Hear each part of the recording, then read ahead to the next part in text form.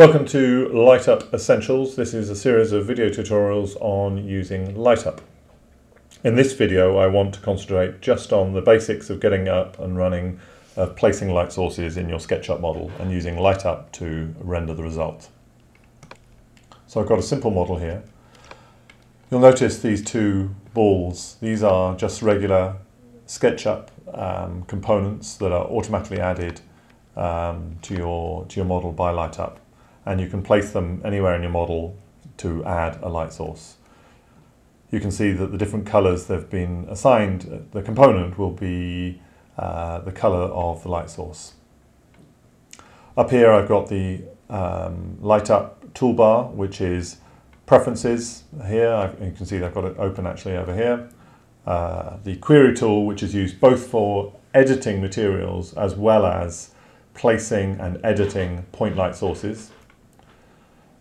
This is tool, which is the real-time renderer of LightUp, and also the real-time post-production for editing things like exposure, depth of field, bloom, and all those sort of good things. So if we start with this simple model, and I select query tool, and I just hover over it, you'll see that it says lumen 1200. And that is, it's a 1200 lumen point light source, very roughly equivalent to a traditional 75 watt bulb, not precisely, roughly. And also over here, it's also 1200, but it's obviously a different color. So what we're going to do is just click on that bulb, on that light source, and here we can change the color. So I just click, I can make it a different color. You can see it changing over here. I can also click on this button here to bring up the IES file browser that's built into LightUp. So here we've got a whole bunch of IES files that we've got, and you can browse to wherever you keep your IES files on your disk. So as I click on these, I get the different information about what the penumbra is going to look like and some other details. So I'll just choose one, press OK. Now if I hover over there now, you'll get the information about the IES light and also these yellow lines which represent the extent of the penumbra as it washes down the wall. So one of the things I can do is hold Shift down and highlight that light and then use Alt. So if I just move around here. You use Alt to aim the beam where you want. So if I just aim it in the middle of the room. There you go. So let's just press Tool to start and see where we're up to.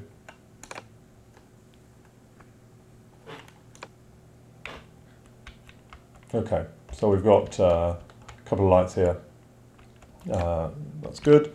You'll notice that because I've turned use sun off, that LightUp has created this physical sky for us, but there's no sunlight, so it's sort of essentially a night sky. If you want to just have no skybox, you can just check this and just have no skybox. Okay, let's just go back to SketchUp and grab our query tool again. Now the way the query tool works is you can just hover over somewhere and if you just click, it'll place you a point light. And because these are just regular components, I can highlight them and I can move them around where I want. So if I shift click both of them and click on the query tool, you'll see down here it says multiple lights. I'm editing both these at the same time. So I can choose a color just like before, or I can use some Kelvin preset. So if I choose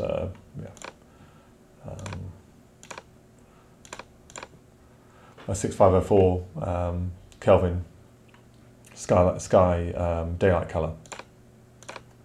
So now I've got these two regular lights that I've edited, I've added. This is the light that was there before, and this is our IES light. So again, I'll just... Okay, so we've got these two extra lights that we've got here. That's good. Okay, so let's just click back. Okay, on this side of the room here, I'm going to add a area light. So again, I take the query tool and I Apple or control click over a material to edit its materials, and I'm just going to click on emitter to make this an emitter. There's a number of controls here, so the most important one is lux, which is the lumens per square meter of the area light, and that's going to be how powerful it is. I can just type something in, or I can type in candela values if that's what you want to use. Normally the color of this light source would be the color of the material, but I can type in a Kelvin value if that's what I need. So whereas with the query tool over a light source, I'm getting its lumen value. Over a area light, it gets the density and the lux values, and also shows the power of it and its direction. Okay, so let's just hit tool again.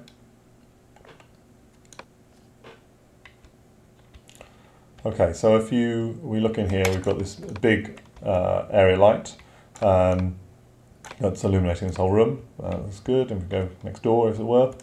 And we've got our point lights on this side. So one of the things, so here we've got area lights mixed with point lights. If I go back to SketchUp, one of the things we can do is to choose the query tool, and I'm just going to click on this orange light here to edit its properties. Now here is a property called real-time dynamic, and it allows me to mark lights as being something I want to animate. So if I just, I can use shift to move this up, or just drag to change the waveform. There's a variety of different waveforms you can do.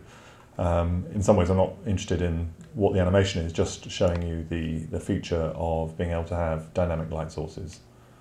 So if we just close that now and start tool again,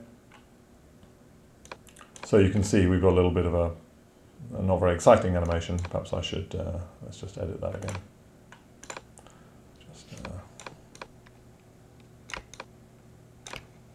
It's just probably going to be easier to see. Okay, there we go. And you can see the light being animated and being mixed in with the regular lights. I've got my IES light here, I've got this dynamic light here, and also these regular point lights and an area light over there. Okay. So lastly, we want to add in some sunlight. So we come over here and we click on Use Sun. And what that will do is turn on the sun and use the location of the sun based on the geolocation of your model plus the time and time of year. So if I click on that. Okay, so now you can see all the other lights, but you can see the sunlight coming in from this opening. And the sun's up there. So I've got a whole range of different lights here. I've got dynamic lights, I've got IES lights, I've got area lights, I've got regular point lights, and I've got my sunlight over here. Now if I want to make that real time also, I can, and what that means is that you will, as you change the time of day, all the shadows will dynamically update also. You'll notice now that I've got Use Sun marked, that as I move the sun around, this physical sky gets updated also. So let's just go ahead and click that. Start tool again. Okay, I'm just going to scrub. This is a constant ambient term. I'm just going to scrub it down just so that we don't get overblown. Okay, it looks very, very similar. The difference is that as I change the time of day, I get the sun change. You'll also notice if I come right down here and just turn this way, that the physical sky gets updated also. So I've got here I've got a IES light being on the floor. I've got some regular point lights. I've got a dynamic point light over here that's being animated. I've got area lights here, and I've got a sunlight. I'm just getting the last glimmer of daylight here. You'll notice over here that there's this controls for turbidity, which is essentially it's going to give you the different sunsets you get from essentially pollution in the atmosphere. So if I turn this right up to something bigger, then as we set the sun,